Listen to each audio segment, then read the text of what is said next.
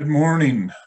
Welcome to the final day of the 2021 PLC Legislative Conference.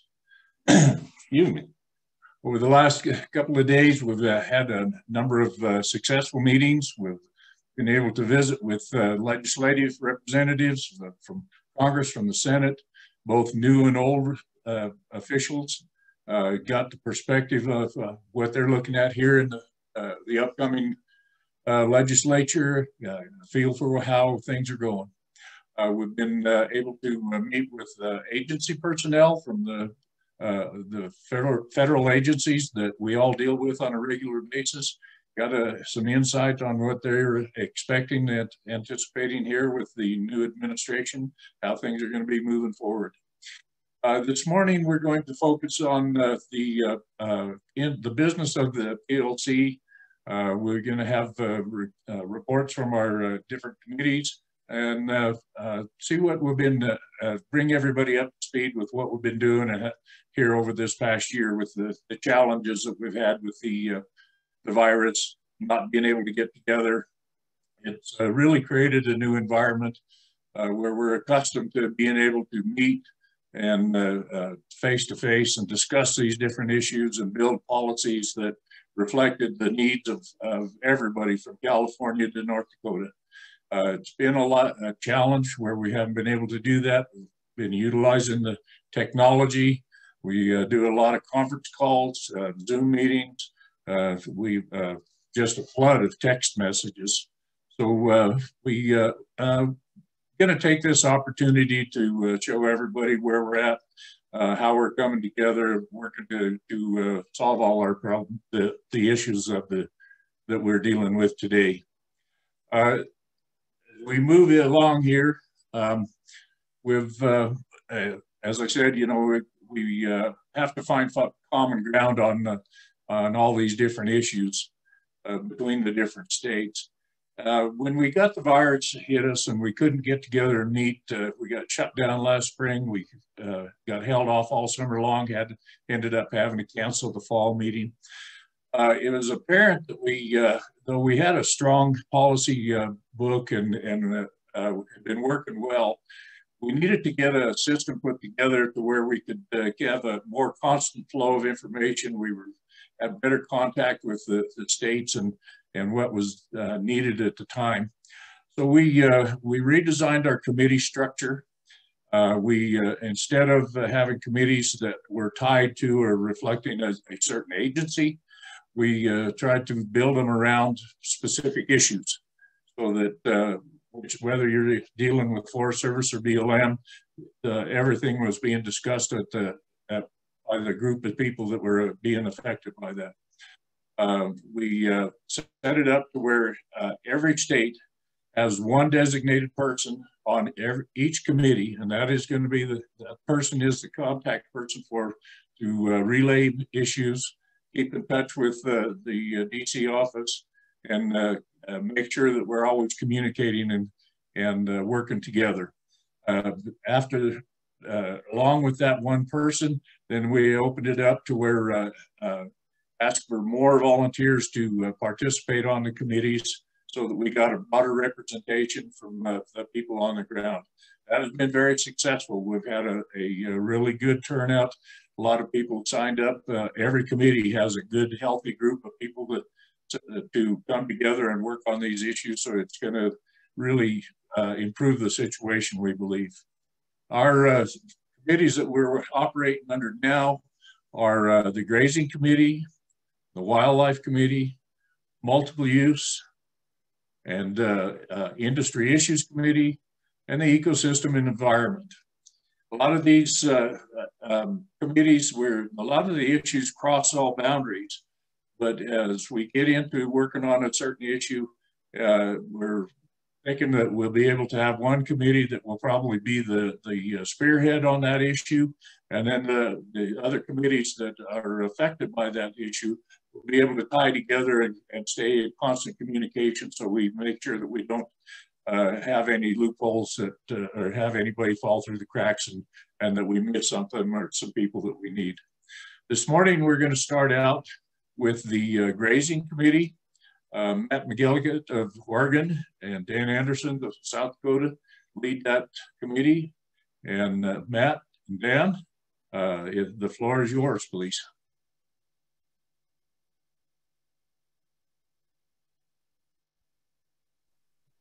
All right, good morning, everyone. Oh, I just lost y'all. There we go. Are we back? Got you. Okay, thank you. And thank you, Nels. Dan Anderson is on here also. I am the committee chair for the grazing committee. Dan is the vice chair for the committee. We're going to talk a little bit about kind of what we felt we needed to set up. So as Nels said, the committees were set up in different specific areas. And we volunteered for the grazing committee to cover all things grazing. We've had 2 meetings so far. They've all been Zoom meetings naturally. Some people joined on phone, some people joined on the computer. But our very first meeting, we went around through the states and tried to get issues that were affecting those states.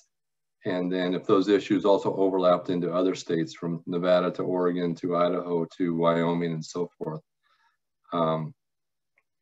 After that call, then we were able to dial in about 3 to 4 key areas that we needed to work on as we felt as the committee, and our committee members and our the people that have volunteered to be on that committee, as Nell said, are from all Western states that are involved in public lands grazing.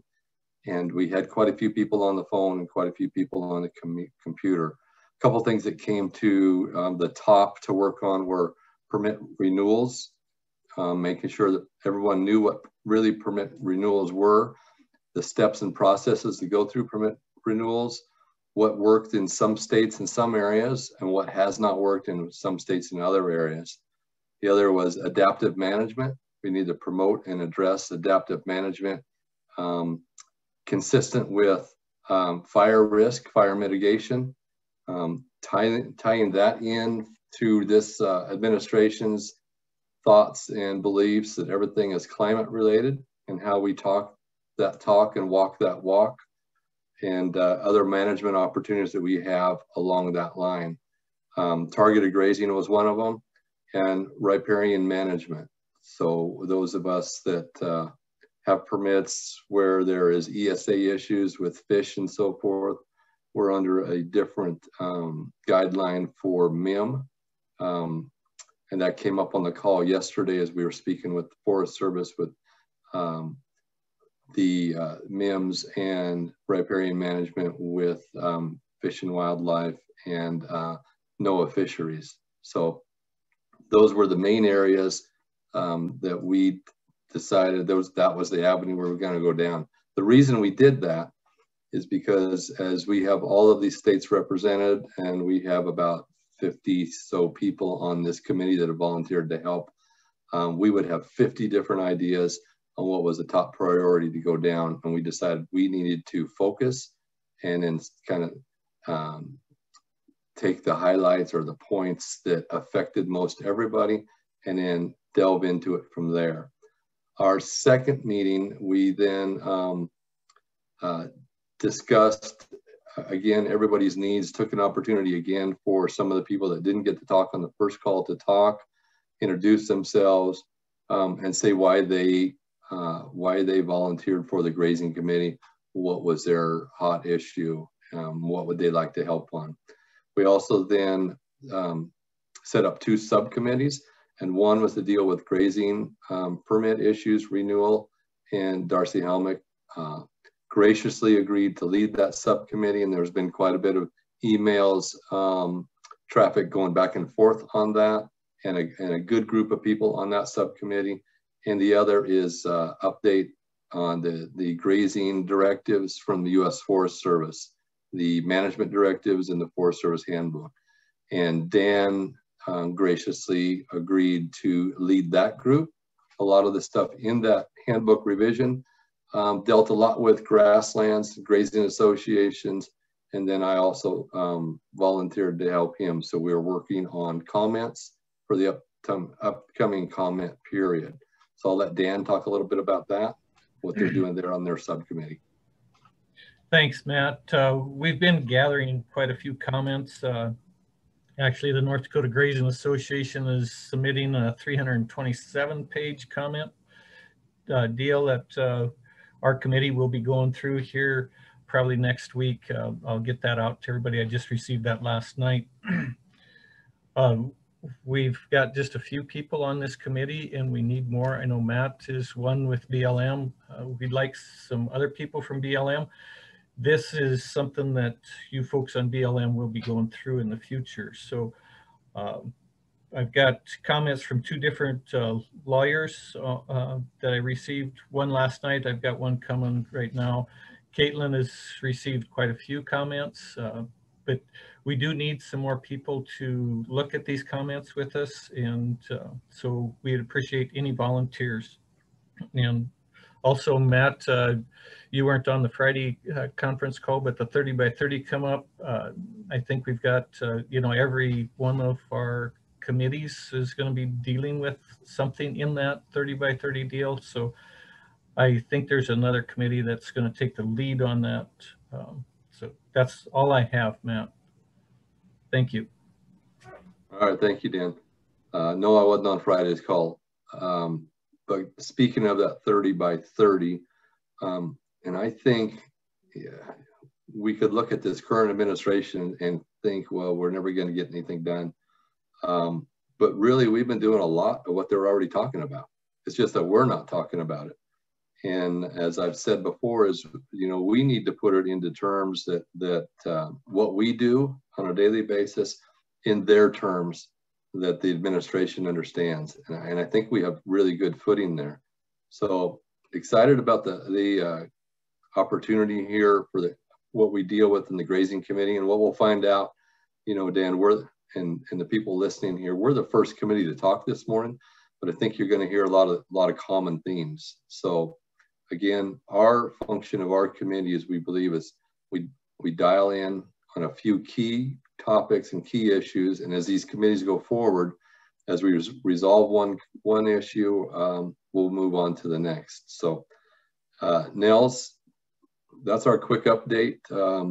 You know, being that we've only had 2 meetings, and our first one and part of our second was really an introductory and get to know everybody.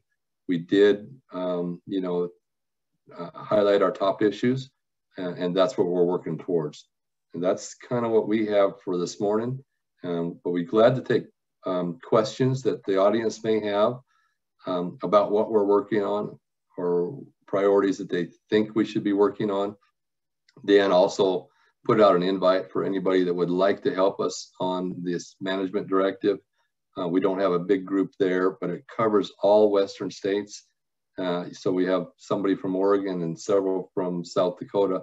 We'd like someone from Nevada, California, Idaho, Washington, and so forth. So any help that you can give us, that would be good, because the comments are due in less than a month.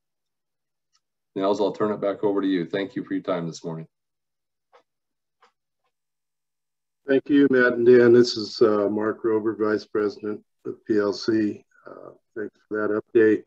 If anybody does have any questions or wants to contact the committees, if you would put it in the chat or raise your hand, we can get to your questions. But they'll get an answer to you. It may not be right now, but if you want to put it in the chat, we'll get answers to you. Next, we'll get an update from the Wildlife Committee.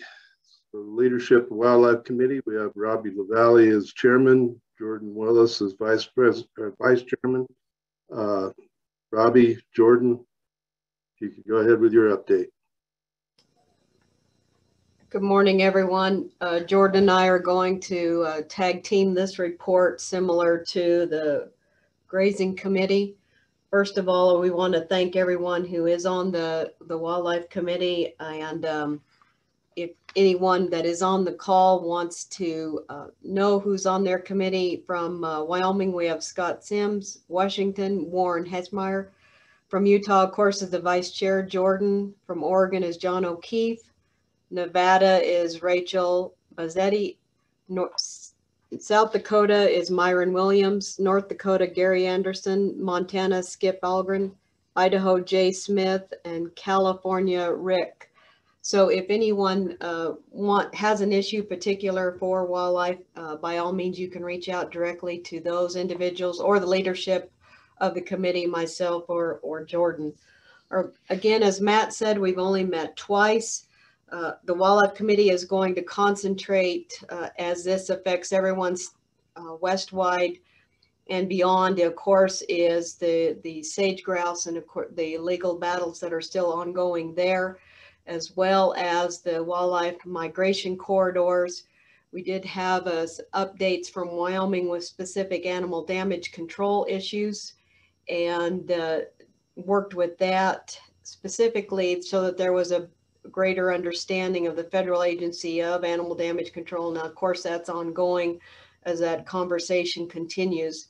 We did make some progress there, but that'll be an issue that is ever present as animal damage control moves forward, not only just funding, but just permissions as well.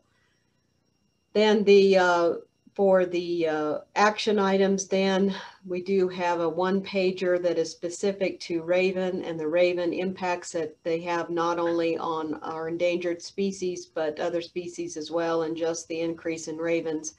So Caitlin is putting that together for this group to be able to use again across all of the states for that. So Jordan's going to talk about just our coordination with the other committees and what we have there. Before he does that, specific to the sage grouse, we're working with the Western Governors Association, and then John O'Keefe has sent out a WAFA update on the sage grouse, and so working through all of that documentation to see where PLC can put their information, their expertise on the ground forward. So now I'll turn it over to Jordan for that coordination portion.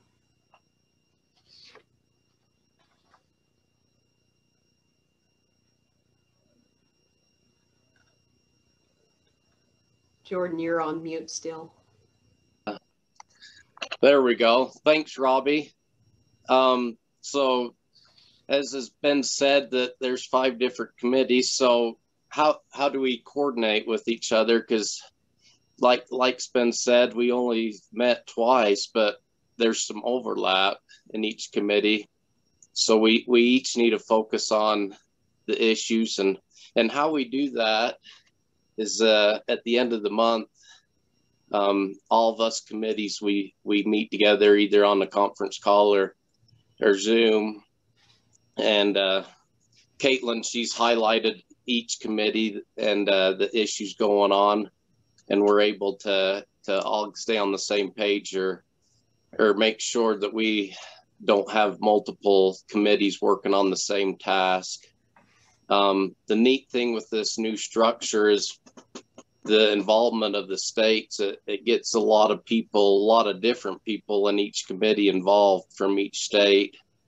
And sometimes there's a person on a committee that has a burning issue and they report, but the nice thing about where we meet at the end of the month, we're able to direct that question or that concern to the specific committee that it maybe has to deal with. So that's how the committees are communicating, is a monthly call or meeting to go over all the issues going on throughout the Western states. Thanks, Back Jordan. to you, Robbie. Yeah, thank you. And specific to Wildlife Committee, then we're coordinating with the Multiple Use Committee on the wildlife migration. Bonnie was gracious enough to remind me that I was using an outdated term for animal damage control. It is wildlife services, and thank you, Bonnie, for that. I appreciate that. I'm starting to show my age.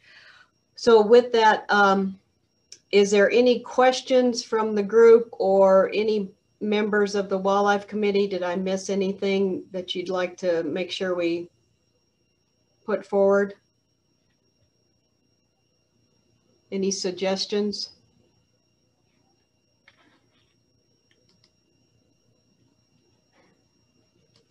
Okay, with that, we'll turn it back to you, Mark.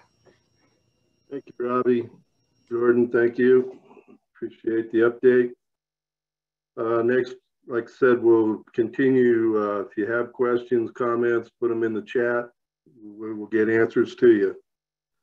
Next, we'll hear from the Multiple Use Committee leadership. We've got JJ Gocochea and Tim Canterbury is the vice chairman. So JJ, Tim, you would give us your update.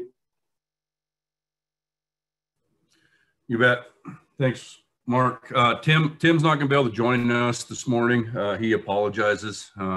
He's out trying to make a living like so many of us are right now, busy time of year. I want to thank Nels and leadership, number one, for this committee structure. I think this is going to work really, really well. You just heard Robbie and Jordan talking about that too. And it is good. You know, we've got input from every state in the West right now on this committee. And I think that's crucial. We can't have the same 5 or 6 guys talking about the same issues. We've got to, excuse me, we've got to expand that. And this has been a great way to do it. We've also met twice. As you've already heard, you know, 30 by 30 continues to come up. That's going to be a big one. We know, I'm sure that Dave and Darcy's committee has been talking about that extensively as well. But at our first meeting, we went through, had some introductions from every state, and then we kind of laid out our top issues right there as far as what we thought multiple use committees should be dealing with. And we had land acquisition. So that's going to be a lot of this land and water conservation fund stuff. We're very concerned about where that money is going to go and what that's going to do and what that's going to look like. We see that 30 by 30 initiative coming into that, obviously. And as a result, we did stand up a working group at our last meeting to address some concerns of that 30 by 30. It's a small working group within our committee, and we will be working on policy and obviously working with these other committees. I'm sure we'll be working, as I said, with Dave and Darcy, obviously with Wildlife and Grazing Committee, Matt and Dan on that one as well. Land health came up. So we talked a little bit about ecological site descriptions, fire management changes. But at our subsequent meeting, we think that probably goes back over more towards that grazing committee. So we kind of pulled away from that at our second one. We're not focusing on it quite as much. And then recreation. Any of you guys that know Tim Canterbury know that he's been talking about that and beating that drum for a long time at PLC. And there is a pilot project in Colorado that's going to start this year, and that's policing themselves, these recreationists. So we're going to see how that goes. Tim is actually going to spearhead another working group. This is our second small working group in this committee on recreation, and see if we can't come with some policy, work with our other work with our national agencies on what we may need to do there. It is a significant issue for us, whether it's road access, fences, gates being left open, gates being torn down. That water infrastructure is huge. You have people camping on that all the time. And when is an area full? When is it too much? And multiple use it no longer is able to occur because one use is taking it all, if you will. And that tends to be a lot on the hunting and recreation side at certain times of the year. Along with that comes that forging of new roads. And again, that kind of goes into trespass. So at our last meeting, we did review, Caitlin pulled together all of the West's trespass laws that she could get her hands on and what they mean and how they work. And it's really interesting to see just how big of a difference we have from state to state. So we will be working on that. As I said, we talked about a lot about land use planning in general, energy and mining development. We already have some PLC policy on that. I don't think we're going to spend a lot of time in this committee looking at that, but that's obviously something that's going to stay back there behind the scenes as we go forward with this administration. And then the one other big one that we were talking about, and I kind of mentioned it at first, was land designations and land acquisition. At our last meeting, we did pull up all of the wilderness study areas across the West, and we took a look state by state at what that acreage looked like. And it is very concerning. And one of our big issues is how those are being managed and what we can do to make sure that just doesn't become more de facto wilderness, if you will. We had some conversations about, do we want to push some release of some of these wilderness study areas. Either they are wilderness or they're not wilderness. That's obviously kind of a ticking time bomb and a loaded question. I know Colorado, they have one bill rolled in that took all 600,000 plus acres of wilderness study area and is bringing it forward now for designation as wilderness. So that is obviously concerning. I'm not sure we want to go that route, but we are taking a look at that as well in this committee. We meet, I believe it's the third Wednesdays. They're starting to run together every month. And again, that meeting at the end of the month where all the committee leadership gets together, that's where we kind of hash this out. All right, guys, what did you talk about this month? This is what we talked about. And maybe as we continue to go forward, this 30 by 30 working group we have might be pulling in folks from the environmental committee or vice versa. We might be shifting over and helping them a little bit more. It's still early in this new policy structure. I think it's going to work good. I'm very, very excited. And again, I want to thank the leadership for coming up with this and a new way to kind of skin this cat. And with that, I'll open it up to questions if anybody has any questions for us. And if you want to know, we do have a roster. I'm not going to go down through the names in the sake of time, but if you want to know who your state point of contact is for that, get a hold of me, get a hold of Caitlin. We can put you in touch with her. And obviously, if you want to participate in that, let us know and we'll make sure we get you on that invite list. And we meet at 5:30 Pacific time in the morning. So we're an early committee, guys, so you can still get your coffee in and your work done. And Mark, that's it. Okay, thank you, JJ. I didn't see any questions come up in the chat. If you guys do have any for any of the committees, feel free to type them in the chat box and we'll get those through Caitlin and Allie. We'll get them answered.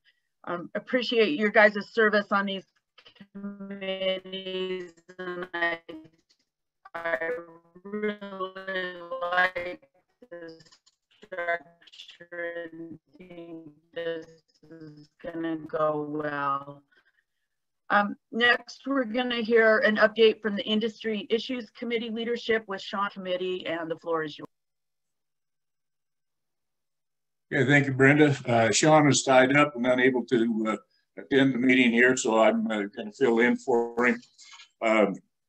He started the first meeting, got the group together, did like everybody, introductions, get an idea who everybody represents, what state they're from. As they worked on through there, they started identifying some issues to address. This committee, everybody kind of scratches their head when they see the industry issues. What does that mean? So it's kind of a catch-all committee.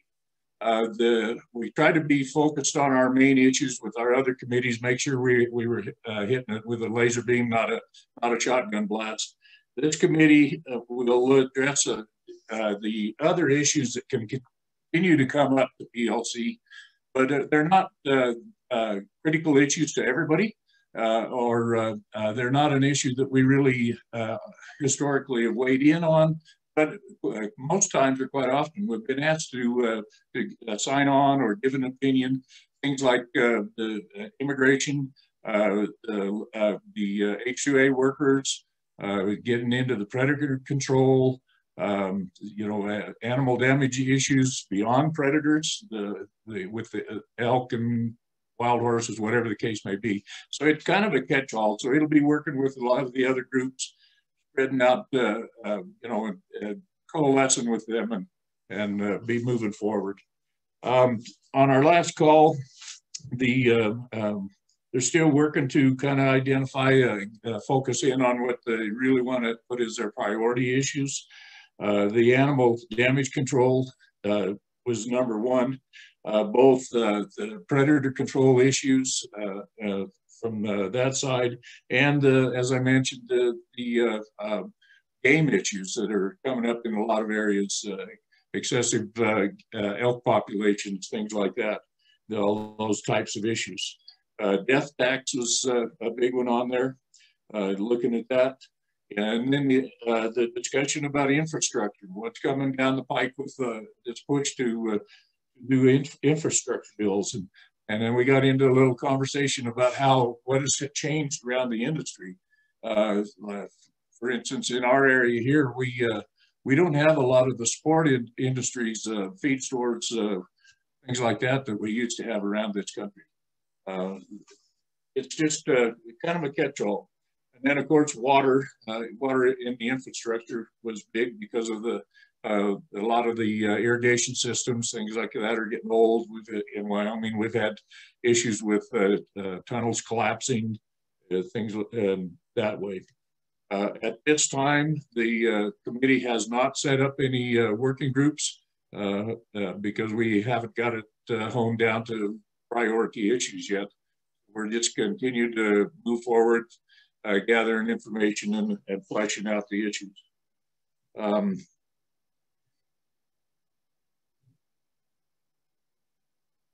We just keep talking about the 30-30 like so many of the other groups. So the bottom line is the committee is getting pulled together and on the way.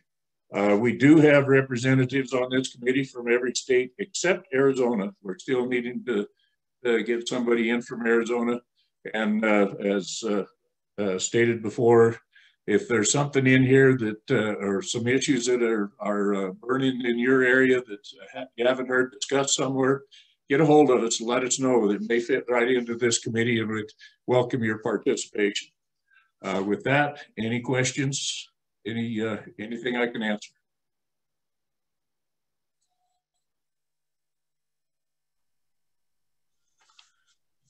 Hey.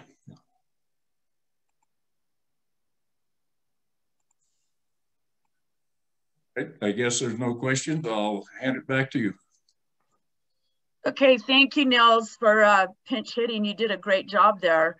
There was a question that came up in the chat, Caitlin. I don't know if we want to take it now. It came from Dan Anderson about the 30-30 and the American Stewards of Liberty. So do you want to go ahead and take care of that now, and then we'll move on to the next committee? Sure.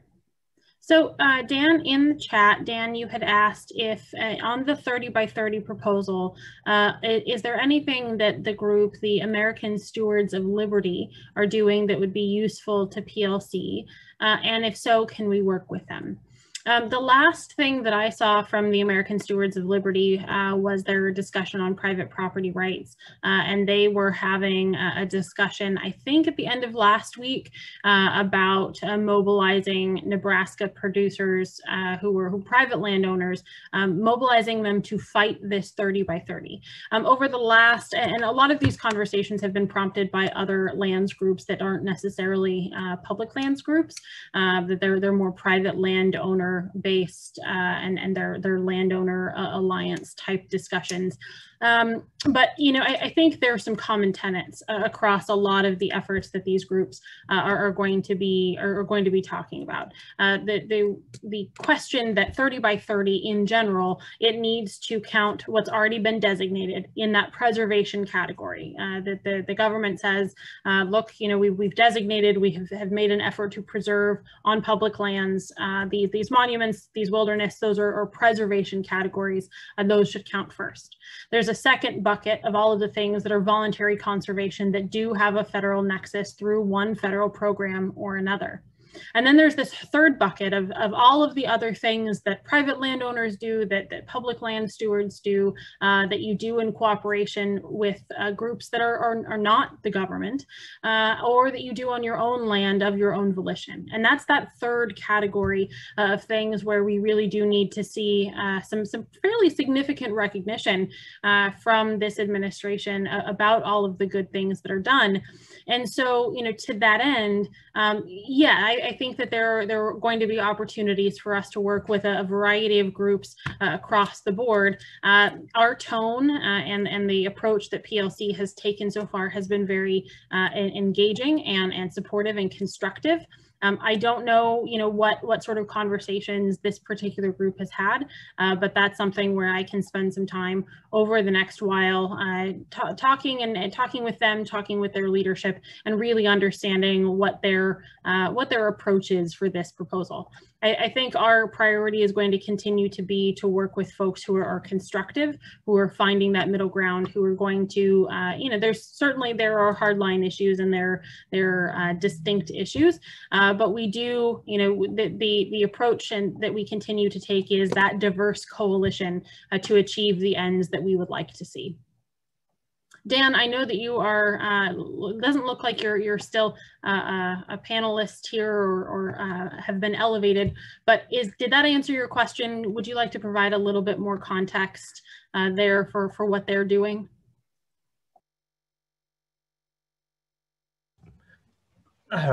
Yes, Caitlin, I haven't studied them real close. I just received a letter yesterday from them on that issue, and so that's the reason that prompted me to ask the question, just to make sure that we're watching what other groups are doing and if there's anything that's beneficial there. And I agree with you. We are doing a lot of work on our own property that should qualify, and there are some of these laws or acts, especially Bankhead Jones, was created to conserve these lands. So, I think they're already being conserved if we can get that point across.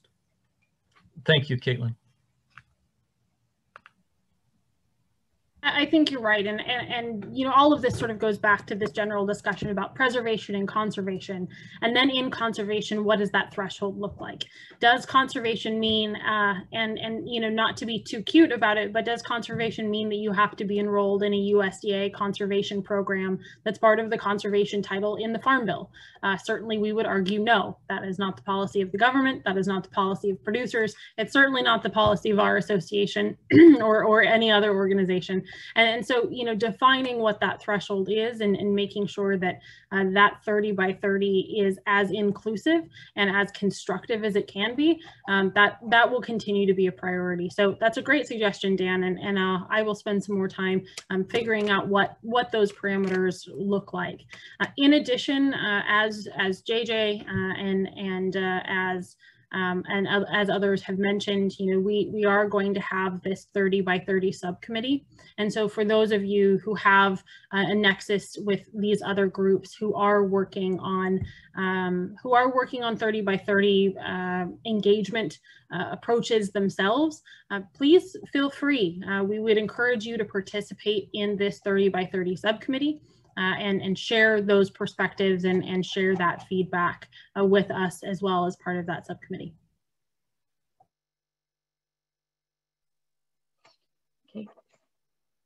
Thank you, Caitlin, and thank you, Dan, for that question. I think that that's something, as all of the committees have stated, that we're going to need to keep on track with and appreciate the discussion. So next, we're going to get an update from the Ecosystem and Environment Committee leadership. The leaders of this committee are Dave Daly and Darcy Helmick, and I don't see Dave on today. I do see Darcy, so Darcy, the floor is yours.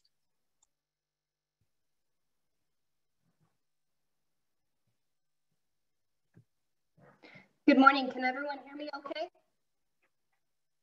All right, I'm hoping so. So Dave wasn't able to join us this morning, and he asked me to provide an update on what we've been working on in the Ecosystems and Environment Committee. For those of you who don't know me, my name is Darcy Helmick, and I serve as Idaho's board member for PLC. It's been great and interesting week, and I think the biggest takeaway from listening to all the presentations, not just last week, but this morning, is that there's going to be a huge focus on climate and environment with this administration. It's always nice going last because I could probably pretty much say what everyone else said, that's what we're working on. But this committee structure really gives us the opportunity to work on the same issues, but in a different manner, and then collaborate where we need to. So specifically, I just wanted to follow up on, just like Matt said initially with the grazing committee, You know, all of us have been striving towards achieving and maintaining healthy ecosystems within our operations. And I don't think we've ever thought of it in terms that are being utilized today, or the fact that livestock raising is actually an ecosystem service. As a group, we know what an important role our livestock play in functional ecosystems, and there has never been a time like the present to showcase that. In my mind, we really have at least 4 avenues our committee can serve. 1, define the issues with existing policies and/or new policies and provide Caitlin and the rest of the PLC crew the help they need to lobby on our behalf regarding the changes needed. 2, provide Caitlin and her crew on-the-ground examples of flaws of existing policies to help influence change where needed. 3, serve on and advise leaders serving on other committees, including but not limited to things like the U.S. Roundtable of Sustainable Beef. And lastly, 4, membership guidance and help. The best way to learn is from each other. And what do we do as individuals and have experience in that can help our other members? We as a group have spent our last couple of meetings really brainstorming and discussing issues that have been around for decades and trying to determine how they're best placed within the current political climate. First of all, fire. I'd be willing to bet if we pulled up original documents from PLC issues, fire would be on that list. It is a occurrence that managers have dealt with for many years in many ways, both as a tool for healthy ecosystems and also as a nemesis when occurrences have been catastrophic and damaging. One of our committee's key focus is fire. There are multiple avenues we wish to pursue to identify the right place for fire within the ecosystem conversation. While we plan to tackle many aspects of fire, some of the things we discussed are fuels treatments, including prescribed fire, rancher and permittee access during a fire, rancher liaison programs, and rangeland fire protection associations, or RFPAs. California has an initiative out right now that's pretty impressive regarding fire, and we're taking a closer look at it. In addition, we discussed putting together a how-to pamphlet for ranchers who would like to start up RFPAs within their states. This will include a discussion on legislation each state has in order for these organizations to function. We have some real experts within PLC that have been instrumental in RFPAs within different states that can be tapped into for this project. We will be doing outreach to see if there's an interest in that kind of document. An interesting note here is initially when Idaho created RFPAs, the feedback that we got was very supportive nationally. I think for at least 4 years following the creation of our RFPAs, every time we met with folks in DC, that's all they wanted to talk about. Having something positive to focus on going into conversations is one of the things that Caitlin highlighted yesterday. I think it's really important for creating relationships. I wish I would have kept tally on the times I've heard 30 by 30 throughout the week, even just this morning. Kind of like counting cows, I lose track if I don't write it down, but I can tell you that we have heard it a lot. As I noted earlier, all of the other groups have mentioned 30 by 30, and we are looking forward to working with those other committees in the subcommittee on 30 by 30 to ensure that livestock raising is not negatively impacted by the 30 by 30 goals and is leveraged as a positive instead. We've had brief conversation about carbon sequestration and emissions, and I found the presentations on Monday afternoon to be extremely interesting in this realm. A lot of entities are focusing on their carbon footprint, and there is no doubt as food producers at some point in time we are going to be asked to provide our carbon footprint to those purchasing our product. The question remains, how do we know? This is an area where the committee is interested in gaining knowledge and staying engaged as models are developed. We recognize that partnerships are critical. The message was clear yesterday. Every agency that spoke indicated their gratefulness for the relationships they have with PLC. These positive relationships go outside agency doors to many other groups, some of which are unlikely partners. We know it is critical to keep the door open, and there are several coalition PLC is already engaged in. At each of our meetings, Caitlin is providing us with a summary of just one of the coalitions, so we have a good idea who they are and how we fit in. We started with the National Grazing Lands Coalition, which currently has 2 seats available. If there's a specific need at one of the coalitions, it is our goal to be educated and engaged in a way that we can support Caitlin and other members representing grazing at these coalitions. One project that we have taken on is the need to clarify terms commonly used regarding livestock grazing within this ecosystem and sustainability world. A worksheet has been developed to identify how we feel about some of these words. This E&E, Terms to Reconcile, has been emailed out and needs to be back to Caitlin by April 14th so we can continue on that project. We're excited to continue to move forward with the work on this committee. We're still missing representatives from Arizona and South Dakota. So if you are from one of those states or know someone who is, please point them in our direction. I know our name is scary, but we really are a fun group. So with that, does anyone have any questions?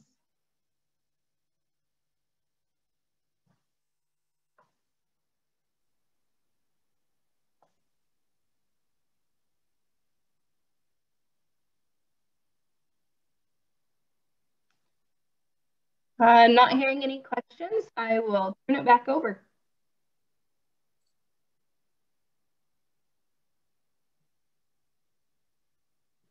Darcy, we do have a couple of questions there in the chat. Okay,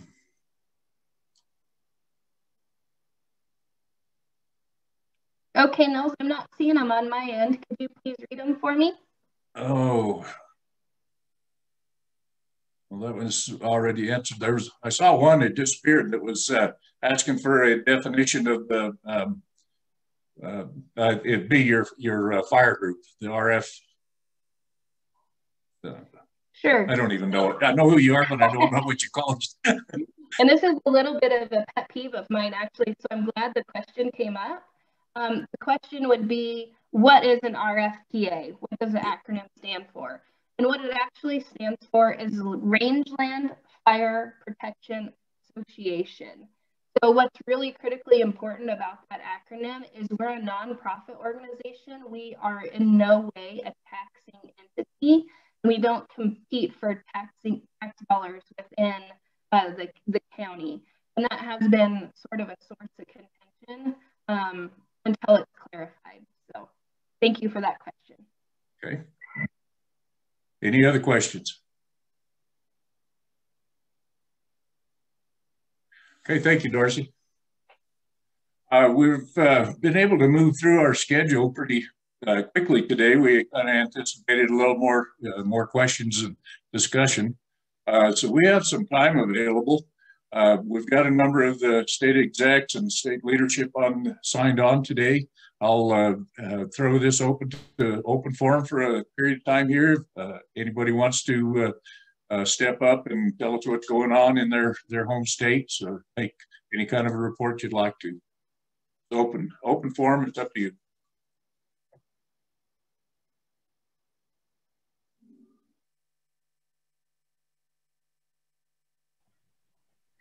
Miss Bonnie, I see that you've been elevated. What's going on in Colorado with all of the sheep industry?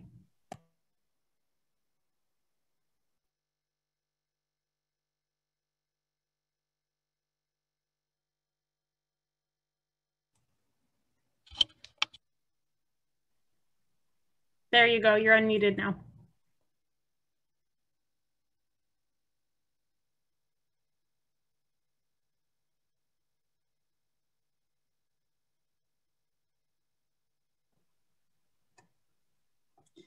We might have to come back to Bonnie. Okay, I'm back. Sorry.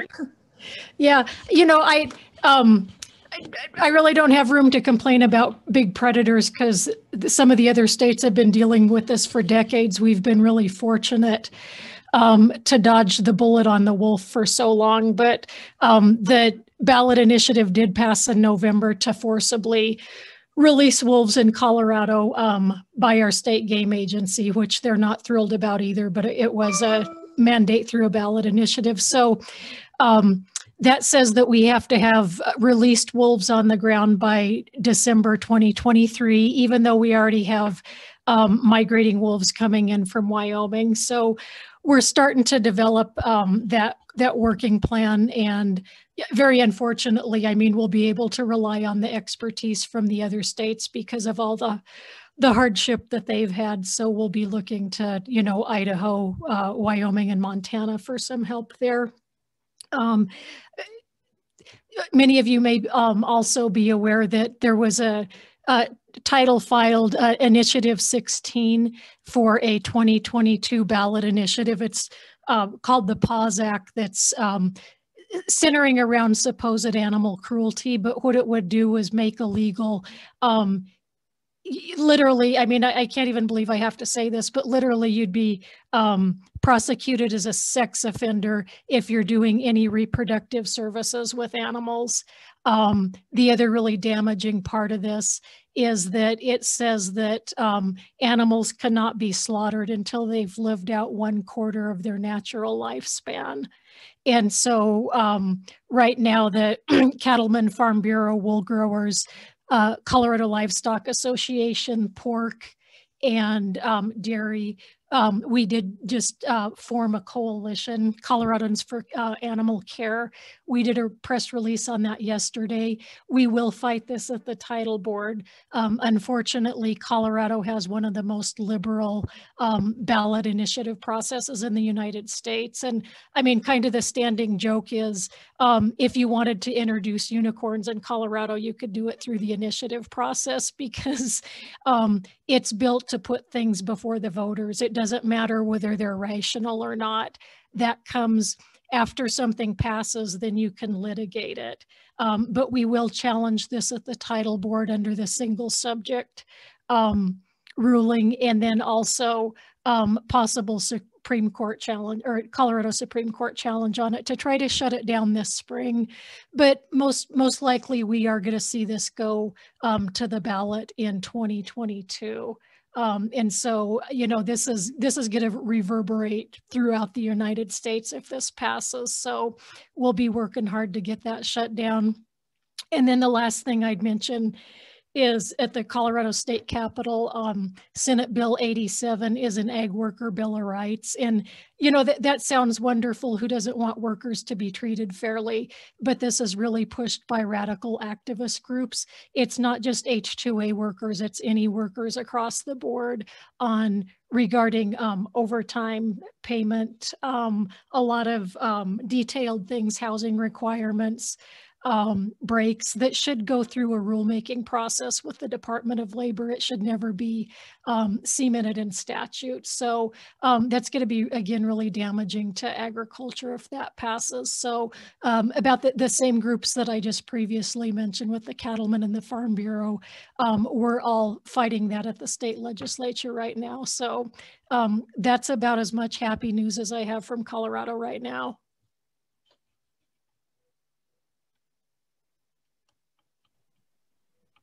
It's always happy news coming from Colorado, Bonnie. Thank you for sharing with us. And obviously we'll be working to support you and Colorado PLC and Colorado Cattlemen as you go through some of these initiatives as well. The ballot initiative process is a wonder of democracy, but it is not always the most judicious or the most accurate way to reflect current issues. Right. We're going to have to start developing some of those memes that says, hold my beer when we're talking about Colorado. So we need the support of our friends. Thank you. Thanks. Appreciate that. Mr. President, it looks like we have some of our Idaho contingent on. Cameron and Karen are both on. Would one of you, I know that there were some connectivity issues this morning, would one of you mind providing an update from the great state of Idaho? Yeah, Caitlin, this is Cameron. I was just wondering,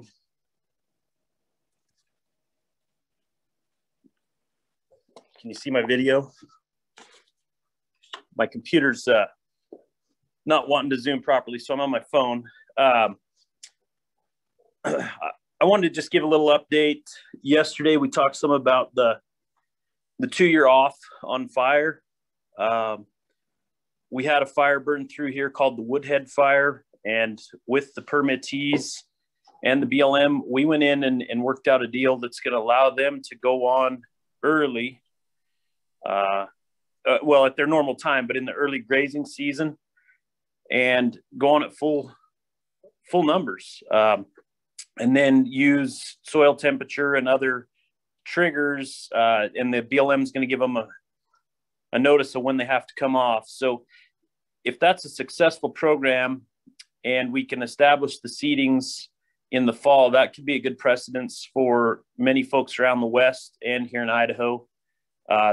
Those permittees aren't going to go on till just, I think one goes on the 15th of April and a couple others go on the 1st. So it's coming right up. And it was encouraging to have our BLM folks use the flexibility that's allowed to them and work with the permittees and you know, try to get them back on there. And hopefully it will also, we can show it didn't impact the seeding, and hopefully that'll be something good in the long run that we can all utilize. The other thing that was mentioned yesterday was related to stock water rights. I know Terry Padilla mentioned that in Idaho, and that's something we've been working on here at various levels. The way it's set up right now, a permittee can file on their own stock water rights.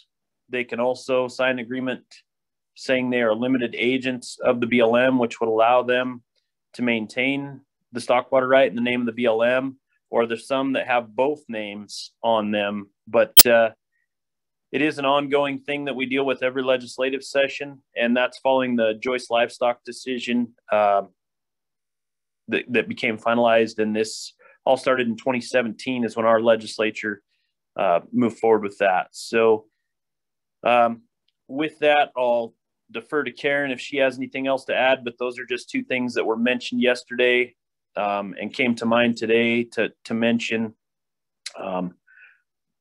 Not the only other thing would be wolves, but that's a big conversation, so I won't take up a lot of time on wolves today, and we can talk more about that specifically with the folks that are involved in that process, either in Colorado, Wyoming, Montana, Oregon, Washington. It's not a limited number of states that have them.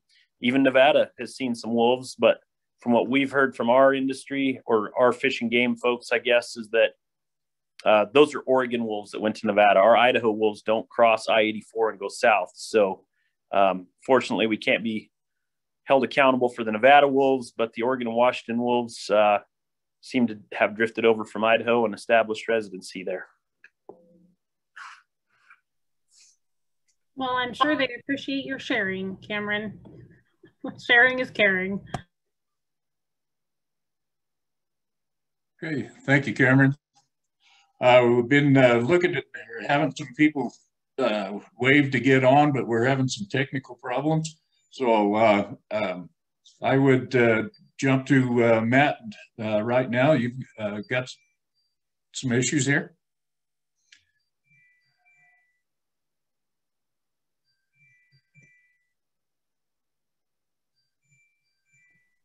I think we're just waiting to unmute. Okay. Then we will follow Matt, call on Sky. All right, good morning, everyone again. My issues are with Cameron, Nils, because Oregon got Idaho. So you can't get out of that one, Cameron. Yeah, wolves are always an issue here in Oregon, and we have packs everywhere from the California-Oregon border to the Washington and Idaho-Oregon border. So they're all over the place. We're quite used to wolves, so Bonnie, if you need some help, we are well versed in it. Just give us a holler out here. On the Oregon, just a real quick Oregon update. Kind of what we've been going through here this past year has been in the news constantly for years. is the Hammond Ranches incorporated their permit outside of Burns, Oregon. I'm sure everyone on this call is quite familiar with that. Just a real quick update. We're remiss not to mention that is that in the end of the year, they were awarded their permit back through a long, exhaustive process that the BLM went through. I read the decision, and it was at that point I felt was a very good decision, and all the steps that they went through to do that. One of the a couple of the environmental groups protested that because it was awarded back to them before the comment period was supposed to close, just by days, actually. Even though those same groups put in comments, and there was over 100 comments given on that. So we're working through that, and then because of that, the current administration rescinded that decision and removed that permit from them. So OCA, Oregon Cattlemen's Association, and our PLC have been working on that and working to get that decision handed out, one way or the other, no matter whose permit it is. The steps that they went through, just yanking like that. We are working through the like the policy and the laws that they followed to do that, and quite frankly, a lot of it is political. That's my opinion. My opinion doesn't count, but that's really what's happening. So that's a quick update on there. We're also working with OSU, as I stated, I think yesterday, on some off-season grazing to control Medusa head cheatgrass. And we're talking about another invasive annual grass called ventinata. And I don't know if very many of you other states have ventinata, but you don't want it. It's quite invasive, spreads fast. Cattle don't like it, wildlife don't like it, and it sure takes over your grazing ground pretty fast. Other things that we're working on in our state is, first and foremost, we are planning on having a mid-year meeting on the coast of Oregon, which will be a live meeting as long as the state doesn't shut us down. But we're slowly, Oregon is reopening, and we hope by July then we will have our mid-year meeting. So I would invite everyone from Oregon that's listening, please sign up for that. I think we're going to have big attendance because everybody wants to get out, visit with their neighbors, and visit with their colleagues. And it'll be on the coast of Oregon, which will be very unique for a grazing, cattle meeting. We do have a lot of cattle producers on the West Coast that aren't public lands users, but they are members of OCA. And so we do try to have our meetings throughout the state. That's kind of what's the big stuff that's happening in Oregon. Again, we're still working on our Blue Mountain Forest Plan, which encases 5.5 million acres of forest land. It's a long, drawn-out process, and as the Forest Service people said yesterday, they don't know when it's going to be completed. And right now, it's only an agency-to-agency meeting, and we from PLC and OCA are getting called in for expert testimony only every now and again. So I'm a little antsy on what the finished product is going to look like, because that affects a big portion of Eastern Oregon and a lot of our public lands grazers. So that is an update from Oregon, Nels.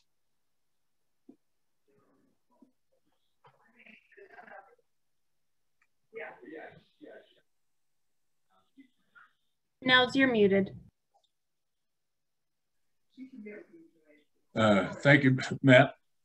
Sky, looks like you're unmuted and ready to go. You're better prepared than I am.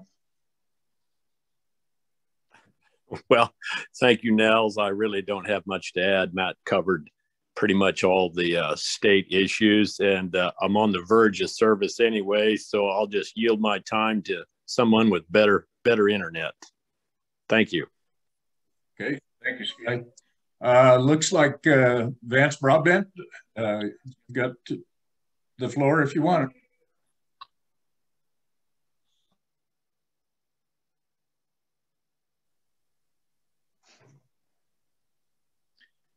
Good morning. Can you hear me okay? Can.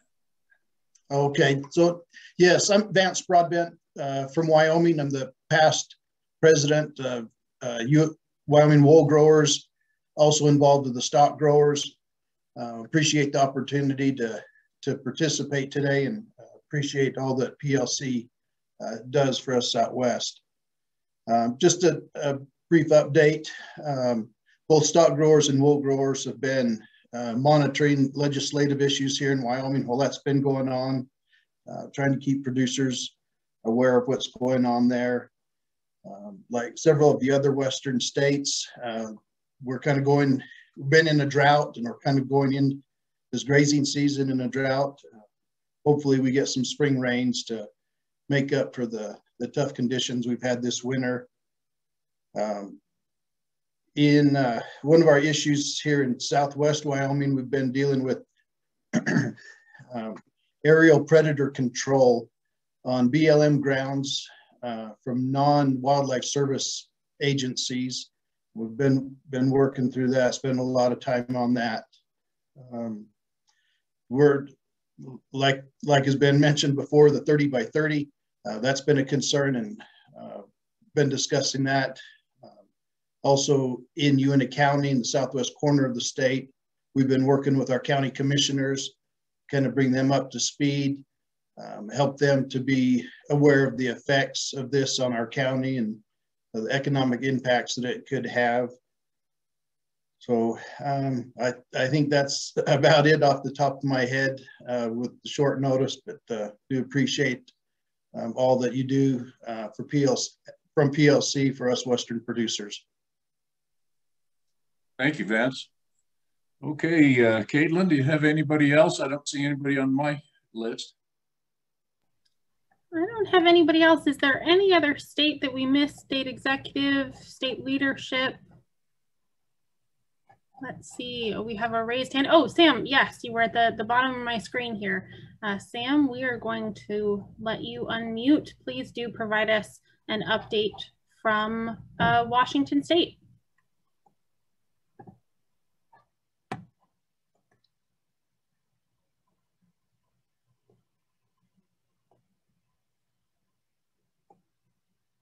Just have to unmute there. I think that, there you go. Am I on? Gotcha. Okay. I couldn't get Ashley on this morning. She's having some blowed her knee out, so different doctor's appointments. So maybe she's off to the doctor this morning. Anyway, as we talked yesterday, I guess our big issue is our lawsuits that are going on. We visited with the Forest Service a little bit yesterday, and I hope we get some traction from that, Caitlin. But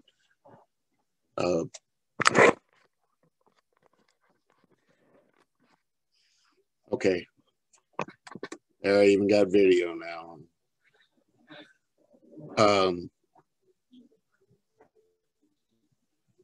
I guess what disappointed me is that nationally, it didn't appear like the upper reaches of the Forest Service were aware of the lawsuits.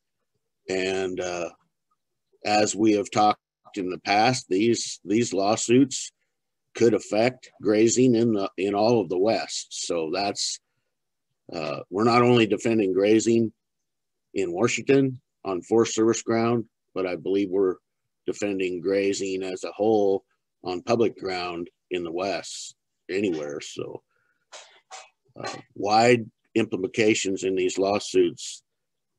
It's not easy to get involved in a lawsuit. None of us like that. None of us want that. But along with PLC's help and Washington Farm Bureau's help and Western Legal help with Carolyn Deffrey, working hard to defend grazing.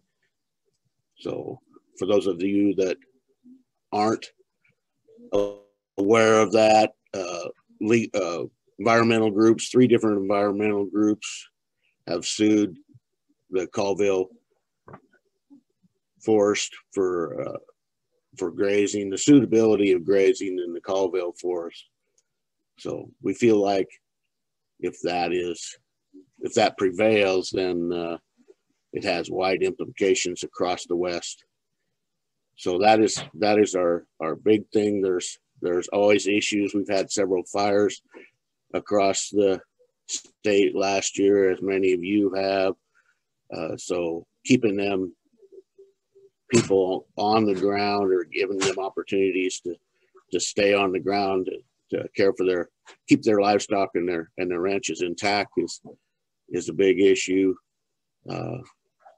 Working with, possibly yesterday, we talked to U.S. Fish and Wildlife and working with anyone. I have a meeting with Washington State Fish and Wildlife, working with anyone that we can possibly come up with grazing to mitigate these lost grazing by fires. And it was encouraging to hear Cameron mention that get back out there before the 2-year mandatory thing. And, you know, in the past, the school fire in 2005, I was able to meet with a regional Forest Service grass specialist on the ground. And at that time, they felt like there were no damage to grass, and that the producer was able to go out after only 1 year rest. So I'd encourage people that if you have these situations, that if you can get some grazing experts through NRCS or whatever to look at the ground and make recommendations, and like Cameron said, just, you know, form a plan and monitor it and work with it to keep our producers in business. Is a great resource to help us get that done. As everybody else has mentioned, wolves are a big issue in the state. We have that is actually one of the, had state come in and do depredations on wolves in that area. So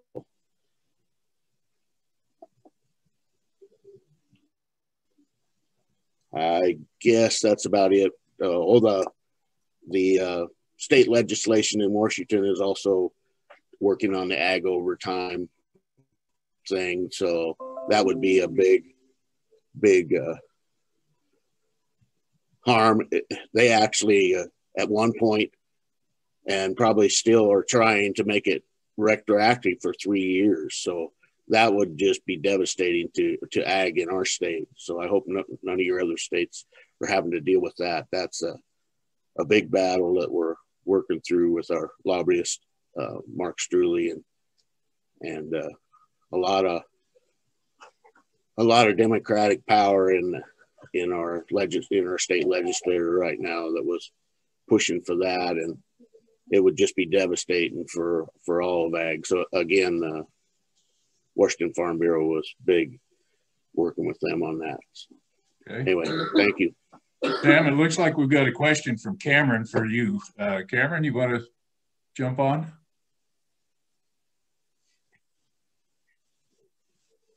Yeah, I hope you can hear me. I'm trying to get my video to start up. I finally got my computer to attach properly, so a little better view than the lights above me. I just wanted to kind of let everybody know what we did when we went into that meeting with the BLM following the Woodhead fire. 3 of those permittees, there were 4 involved. 3 of them came to the office beforehand, and we went in there with a proactive game plan. When we walked into the room, they were getting cut to 19% because that was the amount of forage they felt was available. And we kind of prepped beforehand with a study they'd done at University of Idaho related to germination of cheatgrass versus perennial grasses with soil temperature. We went in there prepared with how hoof action can incorporate that seed. The seed actually went on this fall, and our permittees knew when it went on. And we went in there and we didn't even let them, the folks at that BLM office, get started with what they wanted to do. We went in there proactive and we said, this is what we are going to do to help you establish your perennial seeding, and went with the hoof action, reducing annual grasses that are prevalent up there. And even though they didn't ever ask us to completely show them, we backed it up with their, you know, we have a University of Idaho study that shows cheatgrass, don't quote me on the numbers, germinates at 6 degrees cooler soil temperature than do your perennial grasses. And then we worked out a date of when they would start that monitoring. So they agreed the first 30 days, everybody could go on full amount, full numbers. And then at 30 days, they would start that monitoring. There had to be some work with the permittees to go ahead and make sure that they could get the cattle off when the BLM determined that the germination of their seedings was at a point they needed cattle off of there.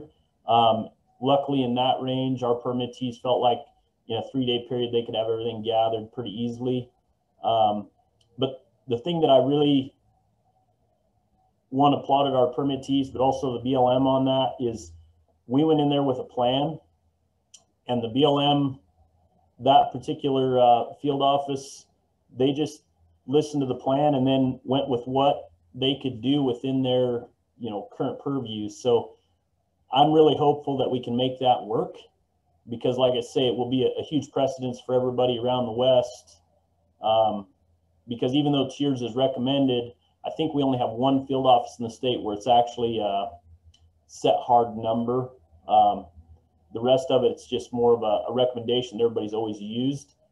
But hopefully this will be beneficial, and that proactive approach, I think, really helped us, or else these guys would have been cut by 81% on that allotment this year.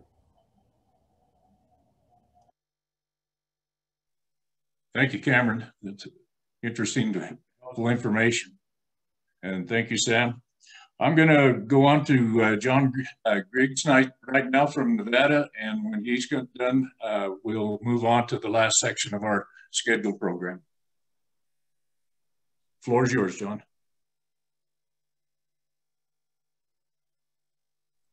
You're on mute.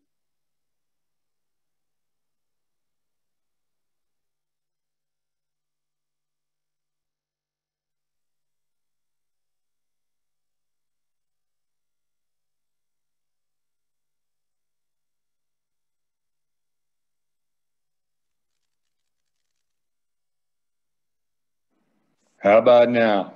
Now we got you. Oh. Sorry for that. Sorry for that. So John Griggs, President-elect, Nevada Cattlemen's Association. Appreciate you having me on, and we really appreciate all you folks do for us. A couple things at the national level.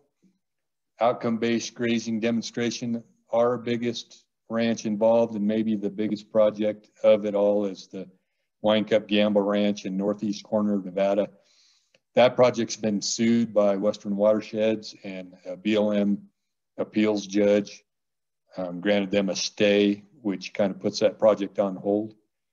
Interesting that I've been a little bit involved with that project. The ranch manager there put together a really big committee of across agencies, academia, other ranchers, NGOs, really big committee to write that demo project. It's hard to imagine that they have much of a leg to stand on as far as what that project will do for the resource. I'm sure it's a like they do. I'm sure it's a challenge over procedure, not what's potentially going to happen on the ground. But anyways, we're kind of waiting with bated breath to see what happens there. As an association, though, mostly we're probably focused on our legislative session, which is biennial and is happening right now. Las Vegas, Nevada outnumbers the rest of the state. Reno area included something like 4 or 5 people to 1 person. So we're all kind of in the back of the bus waiting to see where they steer us. It's maybe not quite as painful as what you folks in Colorado are experiencing, but still a wild ride. Our legislative session is time limited, so we get a lot of let's hurry up and pass this bill so we can see what's in it kind of attitudes, and it makes it pretty difficult. We're always in Nevada fighting about water, since it's the most precious and most valuable resource we have. So there's some water bills that we're kibitzing on. Our own Nevada Department of Agriculture is trying to adjust the Board of Agriculture so that potentially cattlemen don't have a seat on it anymore, which is obviously pretty scary. We're dealing with trespass issues. Nevada's trespass laws are not very workable for private property owners, and that they can be gained pretty hard for the trespassee. And other rural legislators are trying to make it worse, not better. So we're dealing with that. And really, other than all the challenges you folks are working on, that's about it from Nevada. Again, appreciate you, and thanks for having me on. Thank you, John. I want to thank everybody for joining in here, participating. I'm going to reach over to Bob Skinner now and to complete the last section of the program. Bob, the floor is yours. Thank you, Nels. Can you hear me? Is my microphone okay? Got you good. Good, perfect. Well, it's been quite a session for the last couple of days, and I think the office staff and Nels and Mark and everybody are sure commended. Brenda, everybody. It's been a long time, and we've worked pretty hard on this. Anyway, as the immediate past president of PLC, one of the things I know is of most benefit to public land ranchers are the grants that our endowment funds are bringing forward. And I know last year was pretty short on that because of the economy, but PLC gives to further science, policy, and develop tools for ranchers nationwide. In the coming weeks, PLC Board of Directors will be meeting to consider the folks for grant applicants to answer for the upcoming year. We've kind of restructured things a little bit. Sky, we're trying to run this thing more as a business now. We're handling so much money that we realized that we just had to change our structure. We were going to listen to us about, took up the whole day. And anyway, we are going to restructure that, and that's up to the Board of Directors, and that's upcoming. The projects as funded in the past have varied widely, from work on sage grouse to litigation, communications, across the whole board, if it was of value to our industry. The upcoming year is another opportunity to answer questions, lands ranchers. This year, we'd like to gather suggestions from all of you about what you'd like to see PLC investigate this year. Some suggestions have been carbon storage in range plants, grazing impact on range post-fire, and success of certain stewardship practices. And that's just a beginning. So anybody that has any more burning ideas, please get them into staff. Let's see, anybody has any ideas, you can also put them into chat right now, and we're watching. So I want to just say that during my time with PLC, the project that I feel had the most value for our grazers across the West for me, it was Western Resource Legal Center. And I know that varies from person to person to person as to what they think is the most valuable. But for me, that has just been a real game changer. Western Resource Legal Center has been in defense of our industry. They are on the front line of this. They are stationed in the hot spot in Oregon. Oregon itself is a pretty good hot spot. And at Lewis and Clark University, Lewis and Clark was the undisputed king of environmental law. And we took that right to them, and we're situated there in a very good stance now, included in the curriculum at Lewis and Clark. So anyway, I think that's been a big game changer, and I know for me, it's been a real pleasure to see what that organization has done for PLC.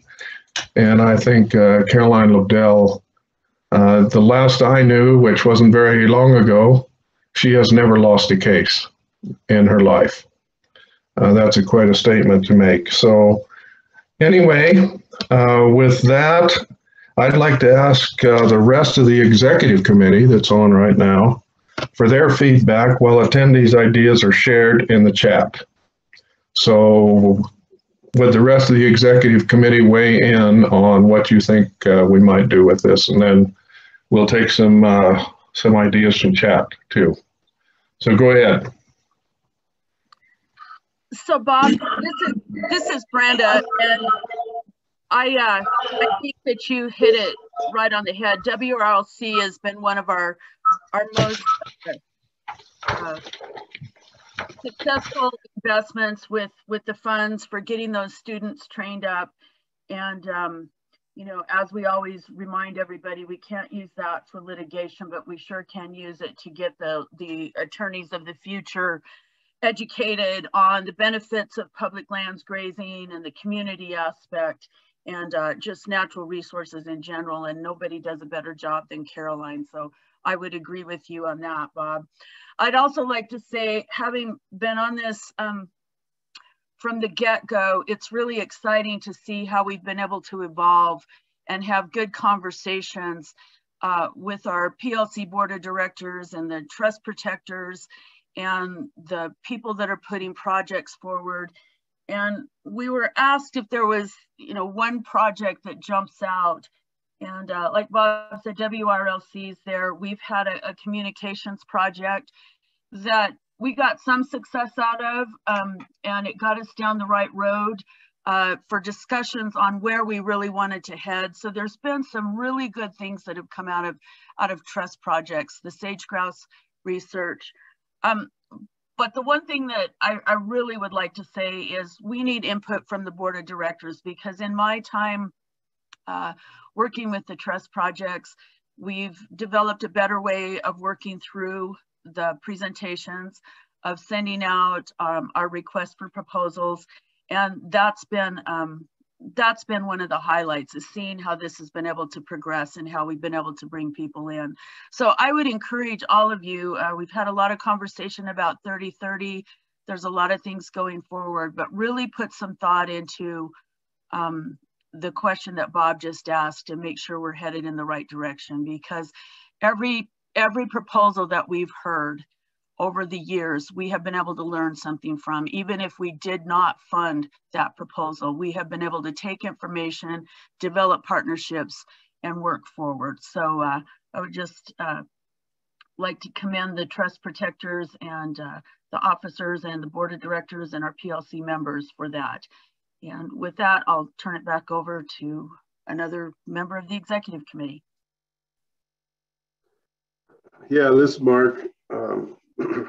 I'd just echo a lot of what the previous two executive committee members spoke on. I think WRLC has been probably at the forefront of our grant proposals as worthwhile causes. But like Brenda said, you know, we've learned something from just about every one of them. We've narrowed it down a little bit because you know, whenever you have money, it kind of felt like, we were getting a lot of asks to bankroll a lot of things that maybe weren't all in the process of the overall good of the industry, but just projects. So that's why it's been narrowed down a little bit.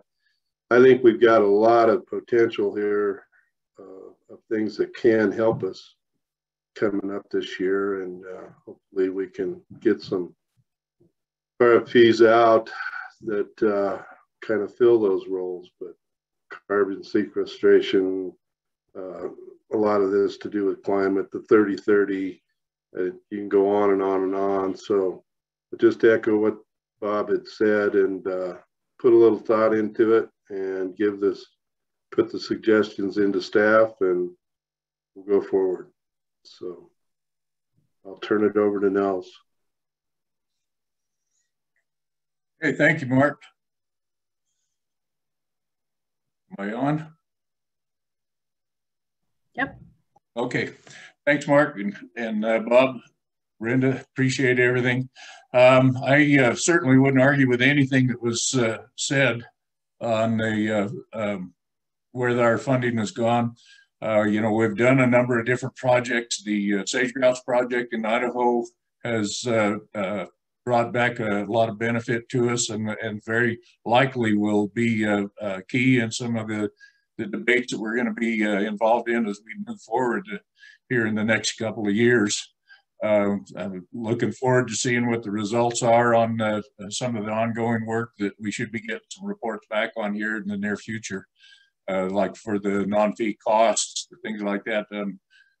We haven't been seen that anybody's going to be looking at the fees and that for sure yet, but we do know that the conversation has been that all fees on federal land are going to be looked at by this administration. So hopefully we're going to be have some information and be ready to respond on some of that.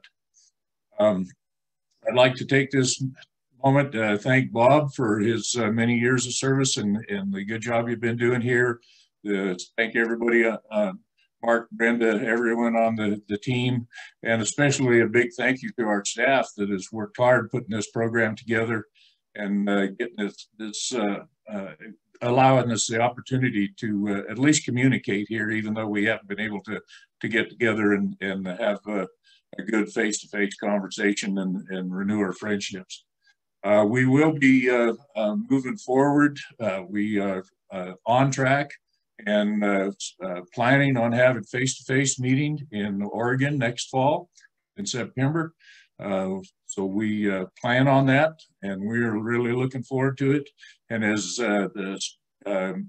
everybody's meetings get to keying up here through the summer and into the fall, please get a hold of us. We're looking forward to getting out on the ground and join you at your meetings and share the message and work together.